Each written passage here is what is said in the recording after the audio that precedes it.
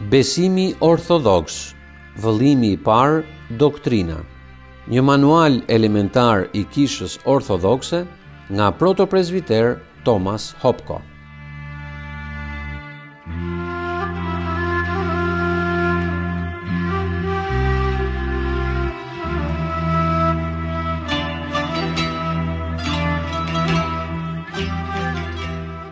Simboli i besimit.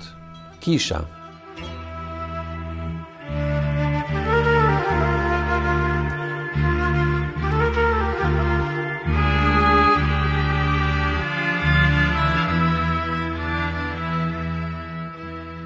Në një kishë të përgjithshme dhe apostolike.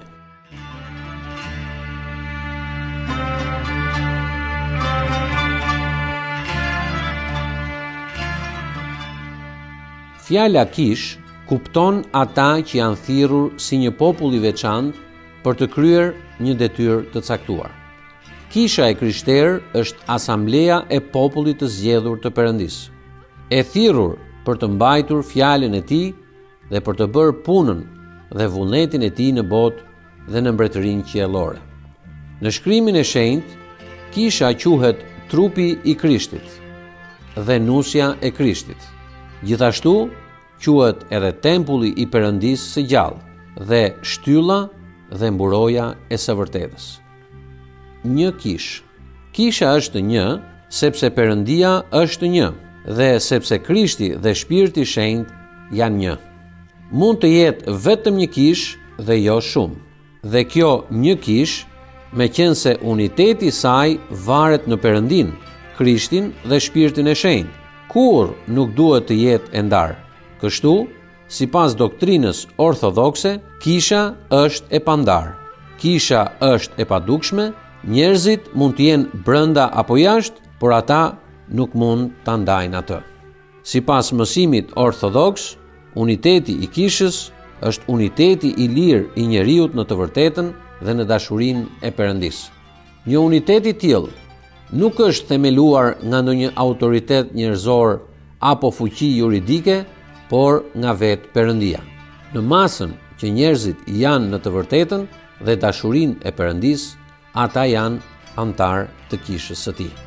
Të krishterët orthodoks besojnë që në kishën historike orthodokse ekziston mundësia e plot e pjesëmarrjes totale në kishën e Perëndisë dhe që vetëm mëkatet dhe rrugët e gabuara njerëzore, herezit, i nxjerrin njerëzit jashtë këtij uniteti. Në grupet e krishtera jo orthodokse, ortodoksët mendojnë që janë disa doktrina të gabuara që ndryshojnë sipas grupeve dhe që nëse këto pranohen e ndiqen nga njerëzit, do të jenë një pengesë për unitetin e tyre të përkryer me Perëndin dhe kështu do të shkatrojnë unitetin e vërtet të kishës, për shembull doktrina e papatit në kishën katolike. Brenda unitetit të kishës, njeriu është njeriu i vërtet. Është ai për çfarë u krijua të jetë dhe mund të rritet në jetën hyjnore në kungim me Perëndin, me anë të Krishtit dhe të Shpirtit të Shenjtë. Uniteti i kishës nuk prishet nga koha dhe hapësira dhe nuk kufizohet vetëm tek të gjallët që rrojnë mbi dhe. Uniteti i kishës është uniteti i Trinisë së lumëruar dhe i gjithë atyre që jetojnë me Perëndin. Ëngjëjt e shenjtëruar, të drejtët që kanë ndruar jetë dhe ata që rrojnë mbi dhe, sipas porosive të Krishtit dhe fuqisë së Shpirtit të Shenjtë.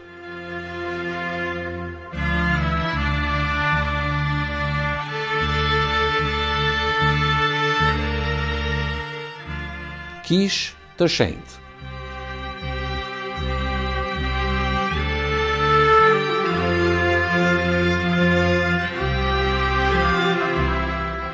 Kisha është e shenjtë sepse Perëndia është i shenjtë dhe sepse Krishti dhe Shpirti i Shenjtë janë të shenjtë.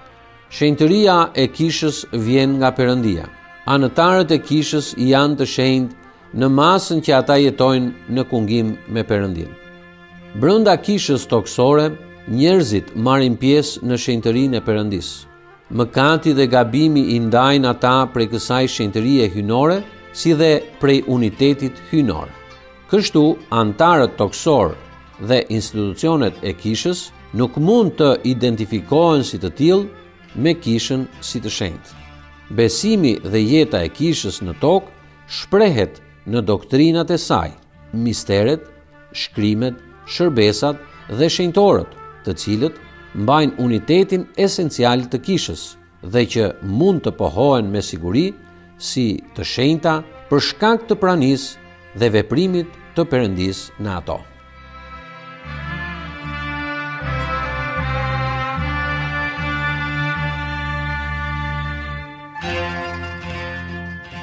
Kishë e përgjithshme.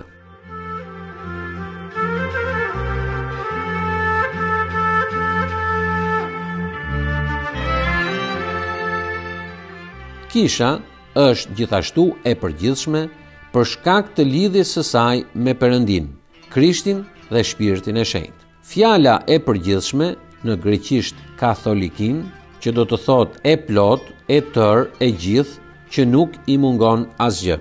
Vetëm Perëndia është i plot dhe realiteti total. Vetëm në Perëndin nuk mungon asgjë.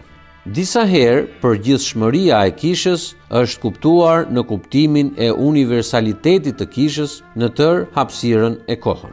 Ndonse është e vërtetë që kisha është universale për tërë njerëzit në të gjitha kohrat e në të gjitha vendet, ky universalitet nuk është kuptimi real i termit katholikin e përgjithshme, kur përdoret për të përcaktuar kishën. Ky term që u përdor për të përkufizuar kishën qysh në dekadat e parë të shekullit të dytë, ishte më tepër një përkufizim i cilësisë se sa i sasisë. Duke e quajtur kishën të përgjithshme, do të thotë të përkufizosh si është ajo, do me thënë e tërë dhe e plot, që përfshin gjithçka dhe ku nuk mungon asgjë. Edhe më përpara se kisha të përhapej në tërë botën, ajo ishte e përkufizuar si e përgjithshme. Kisha fillestare e apostëve në Jeruzalem, kishat e hershme në Antioki, Efes, Korinth ose Rom, ishin të përgjithshme. Këto ishin të përgjithshme, siç është sot çdo kishë orthodokse, sepse asnjë gjë esenciale nuk u mungonte atyre për të qenë kisha e vërtet e Krishtit. Vetë Perëndia është zbuluar i plot dhe është i pranishëm në çdo kishë, me anë të Krishtit dhe të Shpirtit të Shenjtë, duke vepruar në komunitetin lokal të besimtarëve me doktrinën e saj apostolike, shërbesën, hierarkinë dhe misteret, duke mos dashur asgjë shtesë që të mund të marrë pjesë plotësisht në mbretërinë e Perëndisë. Prandaj, për të besuar në kishën si të përgjithshme, duhet shprehur bindja që plotësia e Perëndisë është e pranishme në kishë dhe që asaj nuk i mungon asgjë nga jeta e bollshme që Krishti i jep botës në shpirtin. Duhet pohuar që kisha është me të vërtetë të mbushurit e atij që mbush të gjitha në të gjitha.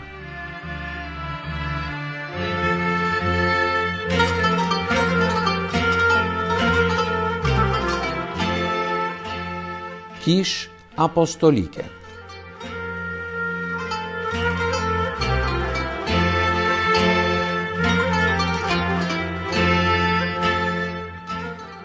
Fjala apostolike përshkruan atë që ka një mision, atë që është dërguar të kryej një detyrë. Krishti dhe Shpirti i Shenjtë janë apostolik, sepse që të dy janë dërguar nga Ati në botë.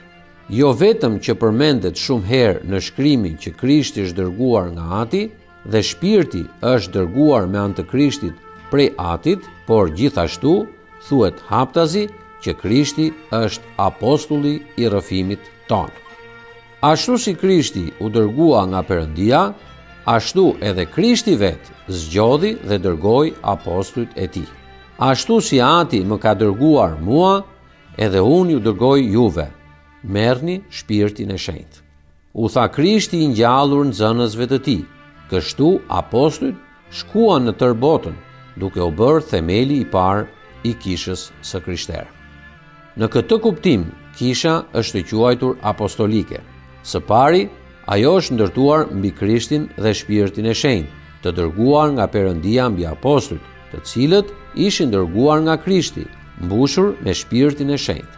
Së dyti, Kisha në antarët e saj toksor është vetë e dërguar nga Perëndia për të dëshmuar për mbretërinë e tij, për të mbajtur fjalën e tij, për të bërë punët dhe vullnetin e tij në këtë botë. Të krishterët orthodoks besojnë në Kishën ashtu siç besojnë në Perëndinë, në Krishtin dhe në Shpirtin e Shenjtë. Besimi në Kishën është pjesë e pohimit të besimit të besimtarëve të krishterë. Kisha është në vetvete një objekt besimi si realiteti hynor i mbretërisë së Perëndisë dhënë njerëzve nga Krishti dhe Shpirti i Shenjtë, komuniteti hynor i themeluar nga Krishti, kundër së cilës dyert e ferrit nuk do të kenë fuqi. Kisha dhe besimi në Kishën është një element themelor i doktrinës dhe jetës së krishterë. Pa Kishën, si një realitet hynor mistik, shpirtëror dhe me jetën e misteret, në mes të botës së rënë dhe mëkatare, nuk mund të ketë kungim të plot dhe të përkryer me Perëndinë. Kisha është dhuratë e Perëndisë në botë. Ajo është dhurata e shpëtimit, e njohurisë dhe e ndriçimit, e faljes së mëkateve dhe e fitores mbi errësirën dhe vdekjen. Ajo është dhurata e kungimit me Perëndinë, me anë të Krishtit dhe Shpirtit të Shenjtë. Kjo dhuratë është totalisht një herë përgjithmonë pa rezerva nga ana e Perëndisë. Ajo mbetet përgjithmonë deri në mbarim të kohës, e pathyeshme dhe e pamposhtur.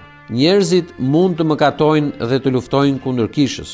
Besimtarët mund të largohen e të ndahen nga Kisha, por Kisha vetë, shtylla dhe mburoja e së vërtetës, mbetet përgjithmonë. Perëndia i vuri të gjitha nën këmbët e tij, Krishtit, dhe e bëri atë krye mbi të gjitha në Kishë, e cila është trupi i atij, të mbushurit e atij që mbush të gjitha mbi të gjitha, sepse me anë të atij kemi të hyrët me një frymë te Ati.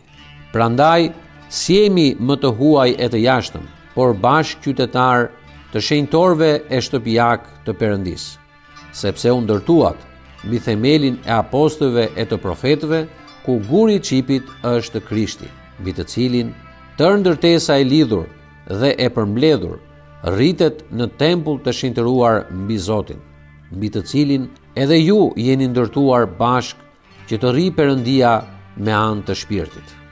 Krishti e deshi Kishën dhe dha veten e tij për atë, që ta shenjtëroi, duke e pastruar atë me anë të larjes së ujit, me anë të fjalës, që ta nxjerr atë përpara vetes së tij, kish të lavdëruar, pa njoll e pa rrudha, apo ndonjë gjë të këtill, por që të jetë e shenjtëruar dhe pa tëmet. Ky është një mister i madh, Krishti dhe Kisha.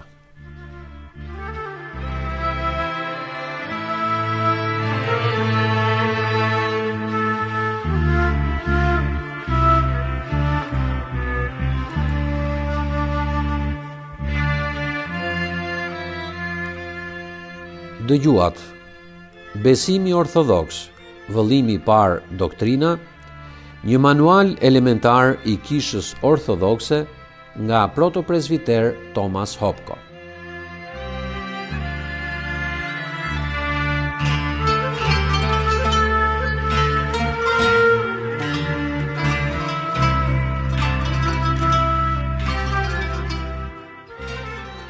Simboli i besimit, Kisha.